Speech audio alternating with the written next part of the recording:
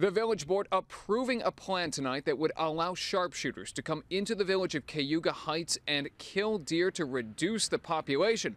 But while the plan was approved 5-0, it will not be moving forward, at least at this point, while the village and neighbors wait to see the results of an appeal to the state Supreme Court.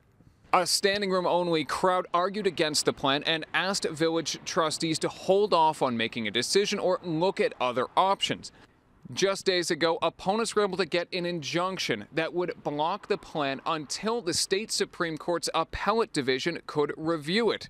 Tonight, the village board said they have received plenty of support for the plan to bring in sharpshooters, but opponents hope that the courts will stop this plan before it ever begins. Well, but I don't think killing the deer is the ultimate best choice. It's the most extreme choice, it's the most violent choice, but I don't think it's the best choice. Well, I guess there's that hope. I guess if the appeal drags on for a couple of more months, which it's likely to do, that a new slate of candidates might run and at least oust some of the folks on the board from their seats and bring the question back to public discussion.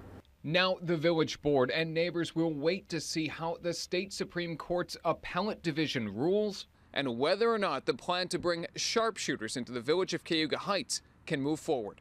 For now, reporting from the village of Cayuga Heights, I'm Alex Dunbar.